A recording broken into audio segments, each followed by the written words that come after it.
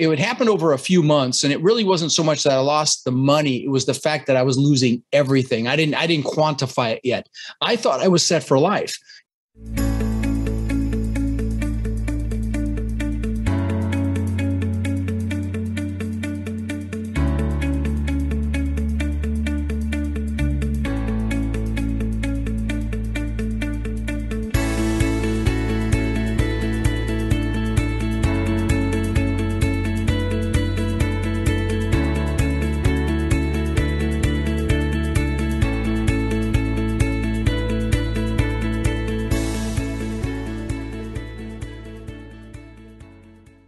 If you're watching this on YouTube, make sure you smash that like button and click subscribe. For those of you listening on a podcast platform, be sure to subscribe on whatever platform that is and leave us a rating if you can. The more likes, ratings, and subscriptions that we get, the more we can spread the message and grow our community. So we also have a free Facebook group. It's called The Average Joe Finances Network. Check us out, join the group, join the community, ask questions, and become a part of the team. All of our other social media accounts are listed in our flow page, and we have them in the video or podcast description below. Hey, welcome back to the Average Joe Finances Podcast. I'm your host, Mike Cavaggioni, and today's guest is the man, the myth, the legend, Rod Khleif. I am super excited to have him on. I was talking with him before we hit the record button, how he's one of my top 5 dream guests to have on the show. And I'm not going to go through his background because most of you that listen to my show know who he is and know what he does. So, Rod, I just want to say thank you so much for taking the time to come and join me on the show today. I love it. Average Joe. I love it. You resonate with anybody with that title, and we're all average Joes. You know, I love that title. Thanks for having me on, brother. Let's have some fun today. Absolutely. That's what I'd love to do, because I'm not going to go all up into your background because we know who you are, but I'd like to hear your description of your story. So if you could just share with us, who is Rod Khleif? How did you get started, and what motivates you to just do what you do every day? A great question, actually, especially the last part. Well, listen, let me go way back. So I immigrated to this country when I was 6 years old. I was born in the Netherlands, wooden shoes and windmills, Holland, and came across when I was 6 with my brother Albert, my mother's Vantje, and we ended up in Denver, Colorado. And I'm going to tell you, we didn't have a lot starting out. In fact, we had very little. I remember my mom bought clothes for us at the Goodwill and the Salvation Army. We ate expired food. There was an expired food store. We drank powdered milk with our cereal in the morning, and it's not nearly as nice as it sounds. And we really struggled initially. Now, luckily though, my mom had an incredible work ethic. And so she babysat kids so we'd have enough money to eat and be able to do some things. And with her babysitting money, she was a bit of an entrepreneur, and she actually invested in the stock market and made money, but she also invested in real estate. So the first house she bought was directly across the street from us, from a family called the Jewels, and she paid about $30,000 for it. And then she told me, and this was when I was about 14, when I was 17, she told me she'd made $20,000 in her sleep, and that had gone up in value $20,000. I'm like, what? You didn't do anything back then? This is okay. We're talking 1977. 20,000 was a lot of money. I'm like, shit, Mom, I'm not getting into real estate. I mean, I'm not going to college. I'm getting into real estate. So I went out and got my real estate broker's license right when I turned 18, which you could do back then with education. Now they got smart. You need some experience before you can be a broker. But I was a broker literally right when I turned 18, and I was going to be rich selling other people's houses. And listen, it's a great place to start, but most people don't get rich from selling other people's houses. And, my first year in real estate, I maybe made about 8 to 10 grand. That's 1978. My second year, maybe 10 to 12 grand. But my third year, I made over $100,000, which again, back, 1980, that was some decent change. So what happened between year 2 and year 3 that caused me to 10X my income? Well, what happened was I met a guy that taught me about the importance of mindset and psychology. How really 80 to 90% of your success in anything is just that, your mindset and your psychology. Fast forward to today. I've owned a couple thousand houses that I rented long-term. I've now owned thousands of apartment units. In 2006, my net worth went up $17 million while I slept. And if you want to do the math on that, it's about $8,300 an hour over a 40-hour work week, which of course I did. And anybody that holds still long enough heard that. And, my head got so big, I could barely fit it through a door. I thought I was a freaking real estate god. And when that happens, God of the universe will give you a nice little smack. Well, that was 2008. I lost everything in 2008. I lost $50 million conservatively. And so, one of the things I like to talk about is the mindset it took that 50 million to lose in the first place, but really maybe even more importantly, the mindset it took to recover from losing $50 million. And so, if you'd like, I'm happy to drill down on that conversation and how that happened. Yeah. So before we get to that, I just want to know, what was that initial, I guess, shock factor when the market crashed back in 2008 and you saw that your net worth just plummeted $50 million? What was your first reaction? What went through Rod Khleif's head? Well, it would happen over a few months, and it really wasn't so much that I lost the money. It was the fact that I was losing everything. I didn't quantify it yet. I thought I was set for life. By the way, I was only at a 30% loan to value when it crashed. Okay. I only owed 30 cents on the dollar and I still crashed. And here's why. People ask why. So I had 800 houses and I had several apartment complexes. It was the houses that pulled me down. See, I had houses 2 hours north of me, 2 hours south of me, and everywhere in between along the Gulf Coast of Florida. And Florida has no state income tax. Okay. So the property taxes are higher, which impacts cash flow, right? I had properties in wind and flood zones. So I had higher insurance, which impacts cash flow.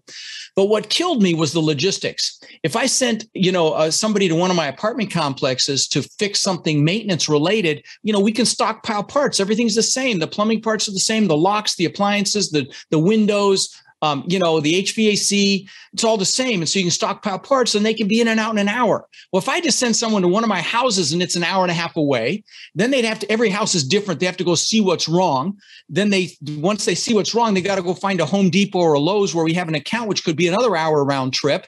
And I don't know about you, Mike, but anytime I go to fix something, Rod ends up back at Home Depot or Lowe's for a second trip because I missed something. And, that happens. And what took an hour at one of my apartment complexes could take all day at one of my house, one of these 800 houses. And these were C-class houses. And so, those get beat up a lot more than an A or B class property. Okay. Even in the apartment communities, a C-class apartment community, you're going to have a lot more maintenance for a lot of reasons. One is the demographic that lives there, but also the age of the asset, so a lot more maintenance. And so that killed me. But then the coup de grace, as it were, the final straw was I didn't really pay attention to demographics back then. If somebody had good credit and a decent job, I let them rent my place. Well, a lot of my tenants were in retail or they were contractors, plumbers, electricians, drywallers, roofers, painters, which fell off a freaking cliff in 2008 and 2009. Nobody had work.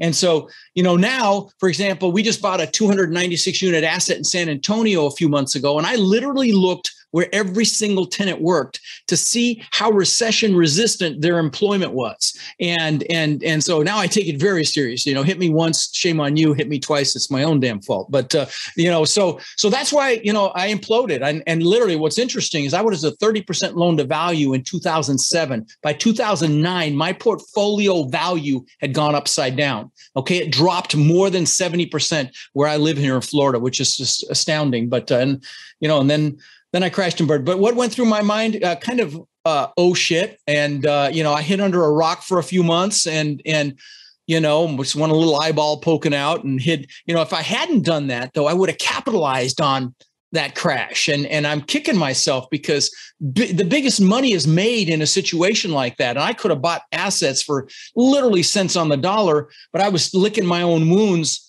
in recovery. Now, I built a company out of the ashes of that. I built a company that turned into a $10 million company with 60 employees. But, I wish I'd have just stuck with real estate. And, before we move on to, more mindset conversation, I want to say this. I believe a contraction is coming at some point. And real estate goes through cycles. I've been through several of them.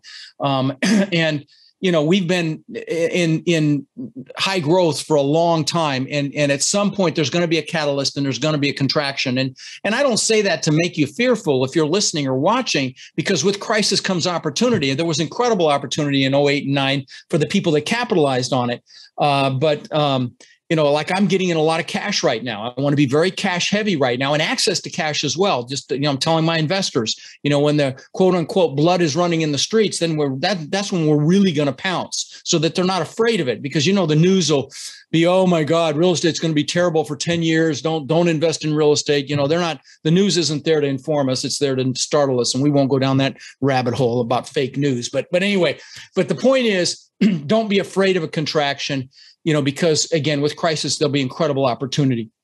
So long answer to your question. No, I love it. That's fantastic, because that's huge, right? Any type of crisis is going to cause some type of opportunity. I mean, you even see it in the stock market as well, right? It's not just in the housing market. What was that famous saying that Warren Buffett said, right? Like, if everyone else is like getting out, that's the he's time a contrarian, that you get in, right? Yeah. So that's, if the guys that are doing really well in the industry are saying to do that, and that's what they do, and they practice what they preach, it's probably good to follow what's going on there. And with where your thought process is right now, with you think a contraction's going to be coming, and you're prepping for that. And, I guess like the big thing is it what happened to you in 2008? Like, did this do something to shift your mindset to really focus on how you look at situations like this versus, Sure. Let me address that. So listen, a lot of, my podcast, I have lots of guys with 5, 6, 7,000 units, and many of them started in 2009, 10, and 11. So they haven't been through a crash. And, everything looks great until it doesn't. And I'm seeing some deals where we get invest in final and they trade at a price that just floors me. Okay.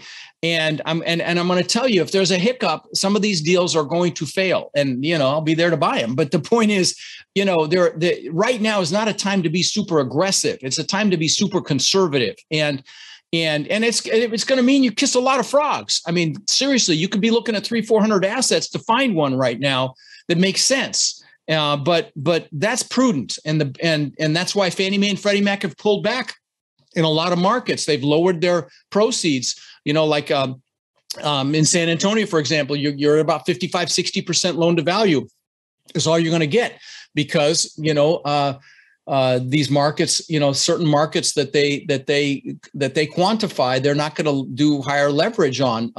But almost the entire country had big rent increases this last year, and Tampa, for example, I think 20%. San Antonio, I just mentioned because that's where that one asset is 18% in 1 year. That's rent growth, just astounding. But that's not sustainable. And and you'll see some of these operators will throw a pro forma out there, and they'll have 5% growth a year for the next 3 years, and that's just unrealistic, because there's gonna be a pullback here at some point. It's just the way real estate goes through cycles. I've been through several of them. I'll give you an example of one. One in the late 80s. I give a personal example of a house. This is on a house. So I bought this house back in, 87, 88 for, say, 56,000. These are rough numbers, but I flipped it, sold it for 76,000, made a nice chunk. Well, the market crashed. I bought that same house back for 18,000. Okay. Bought it for 56, sold it for 76, bought it back for 18, ultimately sold it for 160. Now, to really add pain to the story, that area gentrified, and it's now worth around $1 million. Okay, it's on 30th and Federal in Denver, if you know Denver. But anyway, so that's an example of what can happen, and hopefully we won't have that dramatic of a contraction again, like in 08 and 09. But it's inevitable. It's like life, and like weather. Real estate goes through seasons, and we have been in summer for a very long time. We were absolutely in fall, and winter we know what is coming. Winter is coming. Not something to fear, right? Exactly. Not something to fear, something to be ready for and cognizant of, right. And get excited about. Honestly, that's the best way to frame it. Yeah, absolutely. So I want to touch back to that property that you talked about that you flipped back in the 80s, because I just have to know. I'm just curious. So the person you sold it to, right, and you got that nice little chunk of change, and then you repurchased it for 18,000. Did you repurchase it from them, or was it? No. It was a bank repo. It was already gone back to the bank. Yeah, it had gone back to the bank. Mm-hmm. Okay. I was just. There was another one I sold for 56. I bought back for 12. I mean, it's the same house. Yeah. Yeah. Wow. That's amazing. Yeah. So, a lot of this, what we're talking about here, especially with the you going through this a few times, right? Where some people have not gone through it at all. Mm-hmm. And this is where we have these opportunities to learn from somebody who's experienced, who's been through this, right? Mm-hmm. This is an opportunity for those of us who just started not too long ago. We're still wet behind the ears, so to say, right? Mm-hmm. This is an opportunity to learn. And with that being said, part of that learning process is also your mentality and your psychology. And we've been touching a lot about that on this. So why would you say someone's psychology is more important than any type of like technical knowledge when it comes to this type of investing or just entrepreneurship in general? Life, honestly, life, period. Life is 80 to 90% psychology and mindset. Success in anything is 80 to 90% psychology and mindset. Listen, if it was just the mechanical information, there'd be a bunch of wealthy librarians and college professors out there. It's the do and it's the keep doing. Most people have limiting beliefs. They have fears. Or maybe they're comfortable. And the comfort zone's a warm place, but nothing freaking grows there, right? And so you've got to have enough oomph, as it were, burning desires, what Napoleon Hill calls it in his book, Think and Grow Rich. You've got to have a burning desire. So how did I recover from losing $50 million?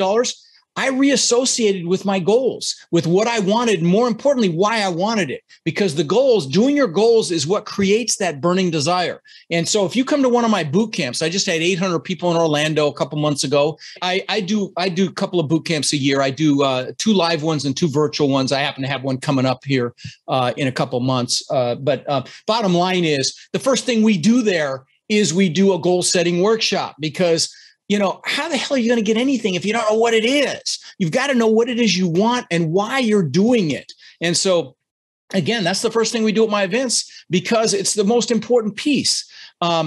Again, so many people and a lot of people in this multifamily business are very analytical. Okay. They come from an IT background, engineering background, a technical background. And of course they are very often, they're introverted, but they're certainly analytical. And very often they get caught up in analysis by paralysis and they don't take action. And so it's so important to associate with what you want. And this is how I recovered. This is how I had 50 million to lose in the first place, because I had these goals that I went through. And then this is how I recovered, by reassociating with those goals. And so, initially my goals were all materialistic. I've got this, like, I'll show you something. This is my planner. In the back of this thing, I've got goals that I've had for 20 years. Now, the first picture, I've got these pictures. If those of you that are listening, you can't see this. I've got these, I use a paper planner. I'm a bit of a dinosaur, but I've got plastic covered pictures in the back of this thing. And the first pictures are my gratitude pictures. They're pictures of my kids when they were very young. My kids are 30 and 26 now. So these are when they were kids and baby. And because everything starts from a place of gratitude. You've got to, to manifest anything, you've got to know what it is you want. And then you've got to visualize it with gratitude as if you already have it. So I've got my gratitude pictures here.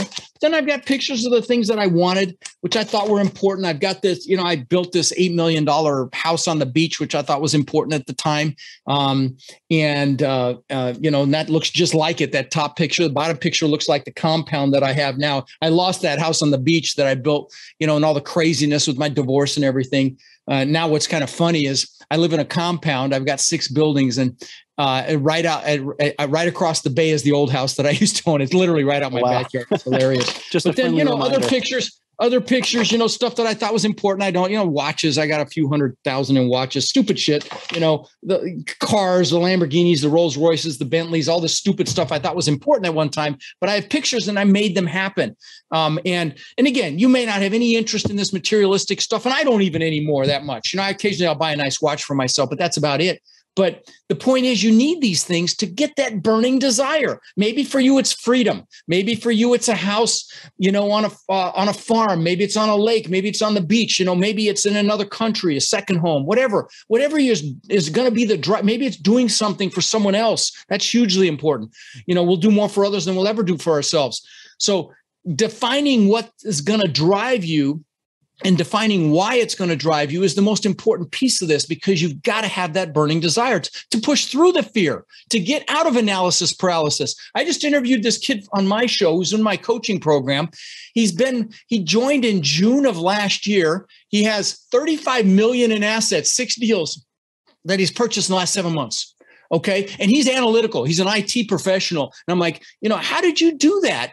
Push through that analysis. And he listened to me and he took massive freaking action, made a decision, and, did everything he did could do to get the first deal done, which is always the hardest, by the way. There's that law of the first deal. It's the hardest. It's the most stressful. It's the scariest. Got that done. And boom, I was in 6 and 7 months. I mean, it's just extraordinary. But you know what else is extraordinary? And I got to give him a shout out. His name's Hamant.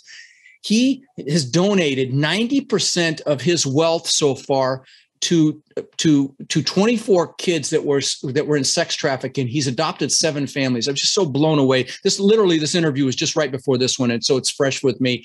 Just extraordinary. Power moves to those who serve, and this guy gives back in a huge way, and it's just so impressive to me. He's one of my coaching students, my warriors, and just to brag a little further, I've been teaching for about 4 years. My warriors now own over 50,000 units, and I'm really freaking proud of that. It's my greatest achievement next to my kids, my greatest achievement in life. So anyway, that's one of the things I love. Like I listen to your show, right? So one of the things I love is every time that updates and that those numbers go up in your intro and stuff, it's just absolutely amazing. And, this young man that you say you interviewed recently, I mean, that is phenomenal. What an incredible person. Right? Oh, I couldn't believe it, man. When I read that on his bio, I'm like, shit, I didn't know you. He said he never told anybody that 90% of his money has gone to these 24 kids that he's supporting. And I'm like, blown away. Seriously blown away. I mean, I do charitable things. I've done a lot of cool stuff that I'm really proud of, but man, that just blew me away, honestly. Absolutely incredible. And I want to rewind back to a little bit to what you were saying about, having that burning desire, right? And a lot of it, some people will just sit here and they get caught up in that analysis paralysis. And one of the things I hear you talk about all the time on your show is taking massive action, right? And that's super important. But to top that off, you can't take that action until you know your why, right? You need to know why it is you're doing what you're doing. You have to have that end goal in sight, because if you don't, I mean, you could move the goalpost. That's fine. You set the standard where you want to set the standard. But if you don't set some type of standard or set some type of goal, you're just out there floundering around. Let me talk for a minute about moving the goalposts, if you don't mind, because, sure. I told you about that $8 million house on the beach that I built. Okay. I mean, this place was spectacular. Okay. I mean, truly, I'll describe it real briefly. It was, I owned the beach on one side and I had my boats on the backside. It's called a Gulf to Bay. So it was a slice through an island. And it's literally right out my backyard here on Casey Key. But the house had a giant spiral staircase that went up through the middle of the house. There was a giant waterfall from the second floor balcony into the pool. You had to walk through the waterfall to get into the pool. That pool was in magazines. It had a wine cellar, elevator. On the second floor, I'll land the plane with this. On the second floor, I had aquariums built around that spiral staircase. Cost me almost $200,000. So this gives you an idea of the house. Well, I worked for this thing for 20 years because I lived in Denver and I knew I wanted to live on the beach, and there's no beach in Denver, but I would visualize the palm trees and the surf and the sand and all that stuff. And 20 years later, I built this thing. And 2 months after I moved in, so I worked for 20 years. 2 months after I moved in, I'm floating up in my pool at night. I'm looking up at this testament to my ego, which is really what it was. It was to prove the world I was good enough. And that's the truth of it. And then, that was a driver for me. It was to prove to the world that I mattered and that I was good enough, because I went through school and I got bullied a lot and had, everybody has this stuff happen to them, but that actually really impacted me. And so I'm looking up at this testament to my ego that I built 2 months after I moved in, and I got depressed. And I don't mean just a little bit depressed. I mean, I was really freaking depressed. And I'm like, what the hell? I've got this $8 million house. I've got the Mercedes and the Maserati in the garage. I've got the boats and the jet skis and the beautiful family. What could possibly be wrong? Well, it ties into what you said about moving the goalposts. See, there were several things happening, but one of them was you should never achieve a big goal without having other goals lined up behind it. And that's moving the goalposts. So it's like, what am I going to do next? Because like the good book says, without a vision, the people perish. I didn't have a vision for the future. So that was number one. Number two is, it's never about the goals. You got to have them. You got to have them to do anything, but happiness comes from progress and growth. If you're not progressing and growing, you're not happy. Okay. That's a critical piece. And so one of the things I teach my students is I don't care if you did one little thing for 5 minutes that week when you're doing your weekly planning, celebrate it, pat yourself on the back, because you're going to have delays. You're going to have setbacks, but if you're celebrating your progress, you'll be happy. So that was the second thing. But the third thing was the big one. I had been totally focused on me, show the world I'm good enough, show the world I matter, me, rod. Well, I went to a Tony Robbins event that year, actually, because I went out and bought some books, and I'm going to get back. I'm not going to go lay on a couch and bemoan my circumstances. I'm going to get some books. I'm going to be back. I'm tough. Now, I am now actually an advocate for therapy because I did some after my divorce. But, at that time I wasn't. So I got a Tony book. I'm like, man, I really like this. So I went and saw him, and I saw that he fed families for the holidays. I'm like, what a concept, do something for someone else someday. And I'm embarrassed to say I had to be 40 to get that memo. But so I went back home, and I called my brother because I was going to go visit him in Denver. And I said, hey, let's feed 5 families for Thanksgiving. I went and visited him for Thanksgiving.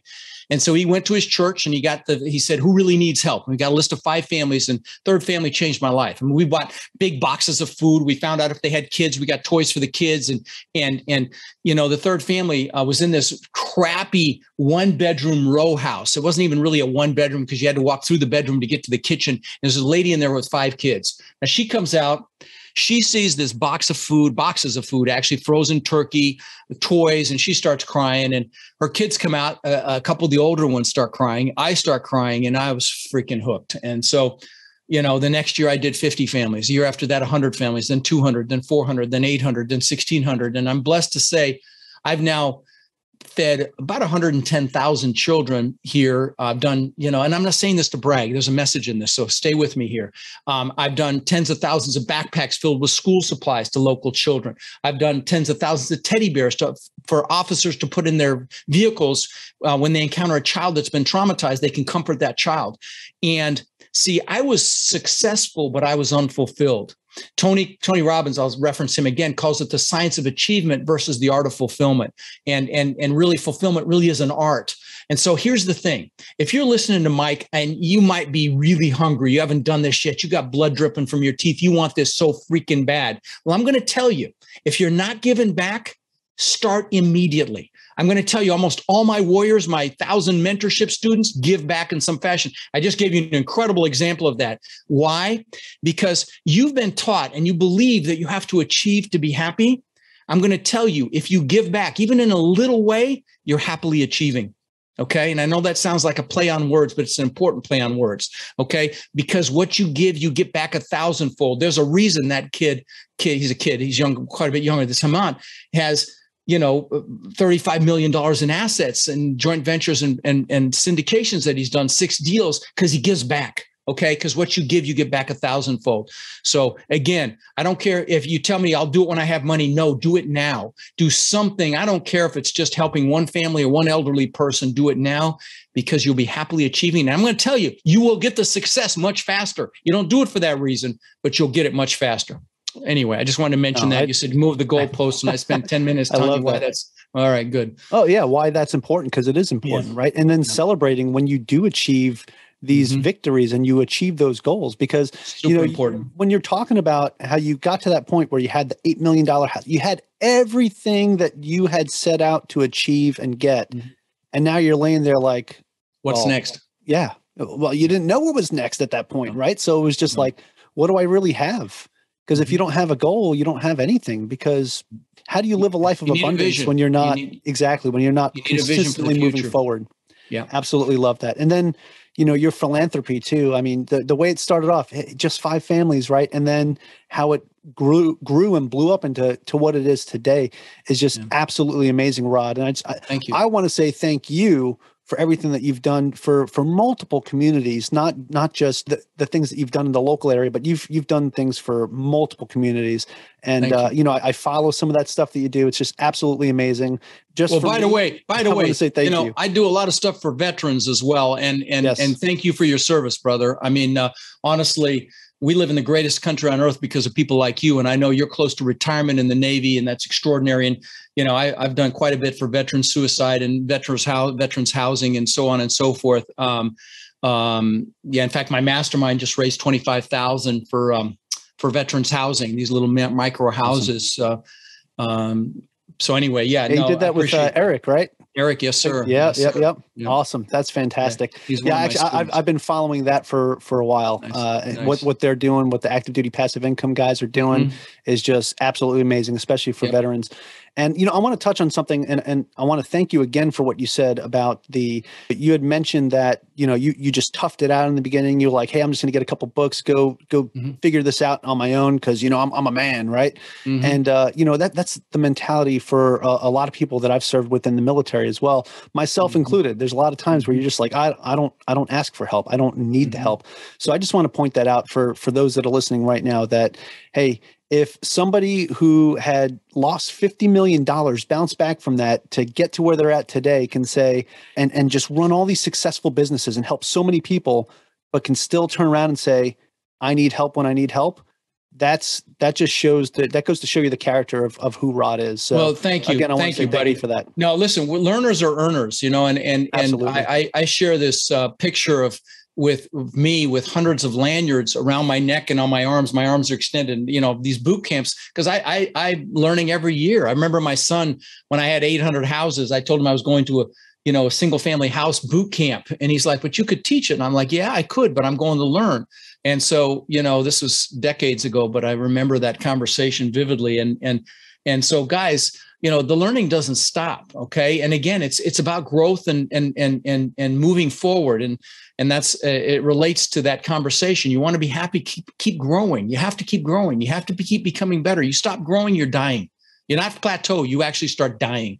So I'm glad you brought that up. Yeah, fantastic. I'm glad you brought that up. I mean, just awesome. Amazing story, Rod. So I'd like to move on to the next segment here. It's called the final round. I've got 4 questions that I'd like to ask you. It's something I started doing that I ask everybody that comes on the show. And I'm pretty excited to hear your answers because this is, you may have actually touched on some of this stuff already, but this is something that really, for me, being a podcaster, it's one of the things I get to do that's a little bit selfish. I get to ask you the questions that I want to ask you and pick your brain. And these are 4 questions I like to ask everybody because I really feel like it gets some good, honest things coming out. If you're ready, we'll get this party started. Let's do it. Okay. So the first question, what's the biggest mistake you've ever made? Well, one of them was hiding under a rock when 2009 happened, when I had the experience to go out there and literally, join a team and buy thousands and thousands of properties if I hadn't been, licking my wounds. So that was a huge one. This is off real estate, but staying in my previous marriage longer than I should have, because I thought it was the best thing for the kids. I'm married to the most beautiful, extraordinary, literally physically supermodel, beautiful woman, but she's more beautiful on the inside than the outside. And if I probably wouldn't have met her though, if I'd have done it quicker. So, things work out, but I did stay in that relationship too long. So that was a big mistake. My kids, are incredible, but, I wish I hadn't done that. Let me think. Let me give you another one. Probably not going bigger, faster. And I asked that question of my guests as well. If you tell your 18-year-old self something, what would you do differently? And I'm expecting the answer that I just gave you, which is go bigger, faster. People have these mental limits they place on what they're capable of. And I would just tell you to push those limits. If you're about to get into this business and you're looking at a duplex, look at a 10 unit. If you're looking at a 10 unit, look at a 50 unit, bring in money, bring in friends, do what you have to do. Come to my boot camp, for God's sakes. My virtual boot camps are around $100 and I don't sell anything there. And I'll give you the website. It's multifamilyvirtualbootcamp.com. And for my virtual events, my live ones is just multifamilybootcamp.com. But, if you text multifamily to 72345, whatever event, whenever you post this thing, whatever event I'm doing next will come up. So it's multifamily to 72345. And, I've had thousands of people attend. The only complaint I ever get that the breaks are too short or the room's too cold or the food sucked or something is never about the content, because I massively over deliver. But if you're serious about learning this business, I hope you come check one of my events out. I promise you, you'll be glad you came. Yeah. So anyway, mistakes. Done with that. Awesome. One. No, fantastic. And one of the things you said kind of ties into what the next question is. And that is, what is something that you've learned that you wish you knew when you first started? Well, this is, I've built 27 businesses, and I don't call my failures. I call them seminars. And that was a $50 million seminar. Well, out of those 27 businesses, I had several that were worth tens of millions of dollars, these businesses, but most were spectacular, flaming seminars. And one of the reasons was, I looked for the cheapest help I could find to conserve capital, because after I lost my first business, I'm like, man, I got to save money and be careful with it. And I got to tell you, that was a mistake. Look for the best people you can possibly find and pay more because they'll massively over deliver compared to 2 or 3 weak people. And so that was a big mistake I made, trying to save money on human resource, on people. Big mistake. And I've come to that realization. I just hired a COO at a significant salary today, actually. And I've finally got that memo that you want the best people you can find to either hire or work with or partner with. That's fantastic. I wrote that one down because, even on smaller projects too, I outsource some things. I've got virtual assistants that I use for different projects. And I find that if I spend a little bit more on the budget, I get a lot more bang for the buck in the long run. So that is absolutely key, 100%. Okay, next question. Do you have any tips or tricks that you would recommend to someone that is just getting started today? Well, first of all, to succeed in anything, you need to be passionate. To be passionate, you have to love it, okay? And I tell my students, if you can't love real estate or learn to love it, now you can learn to love anything. You associate pleasure with it, okay? And you can associate pleasure to anything, exercise, whatever. But if you can't learn to love it, for God's sakes, go do something else. Because if you're not passionate, you're not going to influence people to invest with you and work with you. Now, to be passionate, you have to be confident, okay? So I'm backing into this. And to be confident, you have to be competent. So it starts with competence. You need to learn this. This is come to one of my boot camps.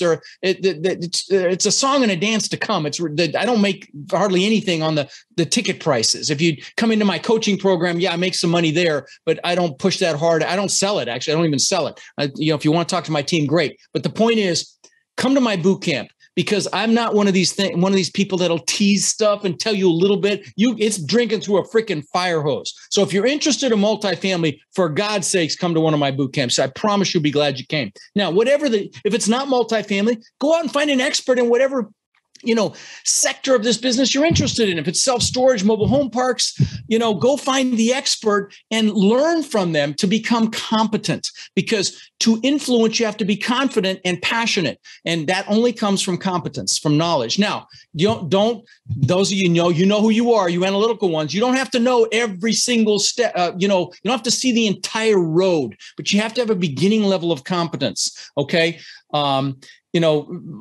You can drive all the way across this country at night, seeing 50 feet in front of you, and you'll make it. Other people have made it. You may have some roadblocks and some setbacks, but you'll make it. It's the same way with your goals. So don't hang your hat on the fact you have to know every single piece. Analytical people will have to check off every single box. But they're the most successful in my business, by the way. If you're analytical, you are, the poster child for success in multifamily, because there's a lot of analytics involved. But don't use that as an excuse not to take action, which is what we see, check off every box. So I forgot what the question was, but hopefully that answered it. You definitely answered it. Okay. I want to tell a quick story about that's very relatable. This is going back into my Navy days here, right? When I was getting qualified as officer of the deck, this is like the pinnacle qualification you can get on a ship. You are in charge of the safe navigation of the ship, wherever you're going, right? So as I was going through my qualification, the CEO had this one question that he said, pretty much everybody fails. Like everybody fails this question. They put you in this absolutely insane scenario where you have multiple contacts, which is like other ships or other boats in the water, that are all going to come across in a way that like collision is pretty much imminent. And most folks that answer this question get it wrong because they're focusing on one little problem at a time, trying to figure out. And by the time they get to where they think they're at, another ship or boat collided with them. So the very first thing I said when I was asked that question, I was given the scenario, I'm looking at it, and I said, well, the first thing I'm going to do is I'm going to slow the speed of the ship. I'm going to slow down so I have more time to assess what's going on here. And I think it's just what reminded me of that, what triggered that for me is when you were talking about you're driving down that highway at night, only seeing 50 feet ahead of you. Because you talked about during the daytime, you can see all the way down, right? But at nighttime, you're driving 50 feet ahead of you and there's going to be roadblocks. It doesn't mean it's going to stop you. You just need to assess that situation and figure out a way to navigate around that roadblock. So I wanted to touch on that because I think that's absolutely huge. Absolutely. Well, it's how you're going to get anything in life is recognizing that, on your path to those goals, you may not know, you won't know the whole path. Like Dr. Martin Luther King said, you take that first step in faith, the next step will be revealed. Lao Tzu, thousands of years ago, said the journey of 1,000 miles begins with a single step, but you got to take that first step. Okay. You don't get stuck in analysis paralysis. You freaking go do it. Absolutely. And you'll be glad you did. So that's one of my favorite quotes too. People are fearful. They don't realize that action mitigates fear. It's counterintuitive. You take action and the fear dissipates. So action is critical. Yeah, absolutely. So love that. Love that. Okay. Final question of the final round here. And besides your own, Rod, do you have a favorite business, investing, or real estate related book or podcast, or both? Well, let me give you some books. So my love language is gifts. Okay. And there's a book called The 5 Love Languages. And by God, if you haven't read it, you need to go get it. And I was blessed to have the author on my show. He's super, super nice guy. He's in his 80s. But, everybody feels love a certain way and they give love a certain way. My way of giving love is gifts. I know it's kind of weird, but I love giving my wife gifts. She never expects them, but that's my way of showing her love. Well, so my students get lots of gifts. Okay. And they literally get a book almost every month or some sort of a gift. And so let me give you some of the gifts, some of the books that I've given them. The first one let's talk about is The Slight Edge. It's about those little decisions you make day in and day out, the little ones that don't amount to something that much right when you make them, but they accumulate and they traject your life up or down. Another one is Turning Pro by Stephen Pressman about stop. If you're going to do something, stop being a freaking amateur and be a professional. Okay. Turning Pro.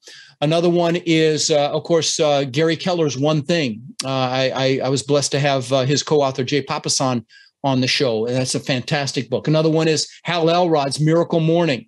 Okay, about how you start your morning with some meditation, some prayer, some journaling, some exercise. And it's extraordinary what that does for your day.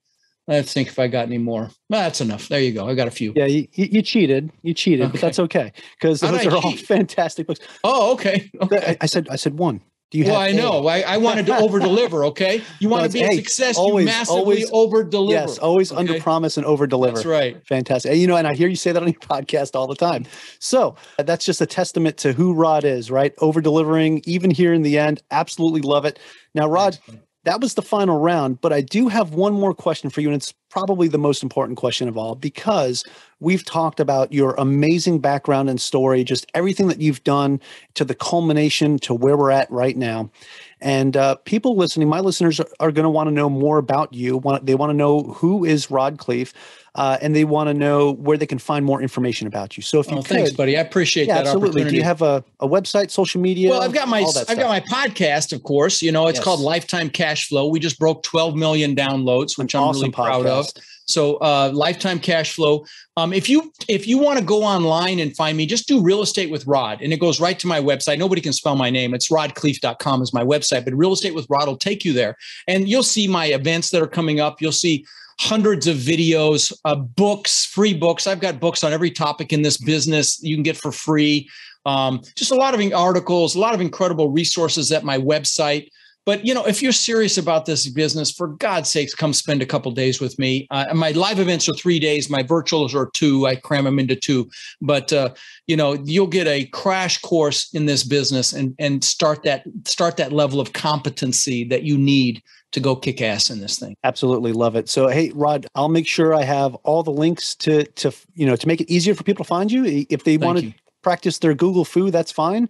But I want to try to make it as easy as possible. So everybody that's listening, you'll be able to find all the links on Rod in the show notes. Go check it out. Go check out his podcast. I'm telling you right now, it's on my weekly listen. I listen to it on my commute to work every day. So it's absolutely phenomenal. Rod, this was truly a treat and a pleasure. I'm so humbled and thankful that you took the time to chat with me. I know it's a little bit later over there, so I appreciate you taking the time being on the East Coast. I'm over here in Hawaii, so I do really appreciate it. Woe is you. Woe is you.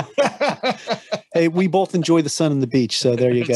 That's right. So. Thanks, brother. It was a lot of fun, buddy. I'm really impressed with you and what you've accomplished, and really you did some incredible questions that I don't always get when I'm interviewed. So it was a real fun for me as well. Awesome. I appreciate that. And aloha from Hawaii.